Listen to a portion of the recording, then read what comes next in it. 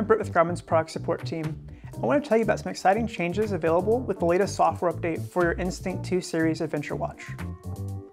You will automatically receive this update over the next few days if your watch is paired to the Garmin Connect app or if you've enabled Wi-Fi sync. Now let's dive into what's new. First, we're covering the new training and health editions that are now available, starting with HRV status. Your watch will gather your overnight HRV, also known as heart rate variability, providing your trends over time. You will need to wear your watch while sleeping for about 3 weeks to reveal insights on your HRV status. HRV plays a big part in understanding how your body is responding to stress, strain, or illness. Monitoring it over time will be able to provide you with a more accurate status to suit your lifestyle. HRV status can be added either as a widget glance or can be viewed in the Garmin Connect app. For help adding the widget glance, see our link in the description. Next, let's discuss Training Status 2.0. Your training status will now include your HRV status, activity history, and VO2 max. This will let you know if you're keeping productive, peaking, or strained.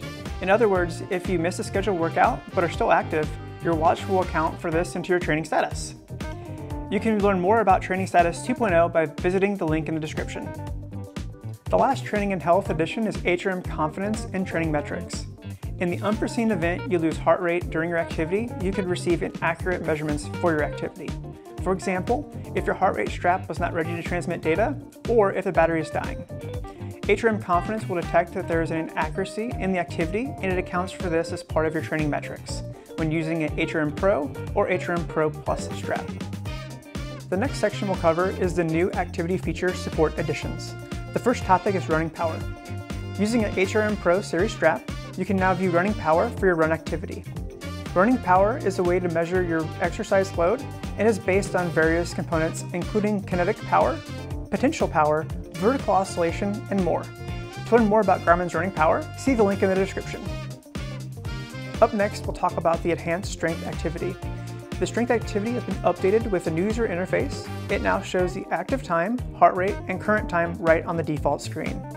The post-workout screen has been updated to include your training effect and training status. The last activity support addition is Reference Point. This new app provides a line of sight and bearing back to location. The location can be set as a current location, a set compass bearing, or from one of your previously saved locations. In this last section, we'll cover some additions available to you in the Garmin Connect app. The first feature we'll jump into is advanced multisport editing. After completing a triathlon or other multisport activity, you can open the activity in the Garmin Connect app and you'll have the option to trim the start or stop time of each sport.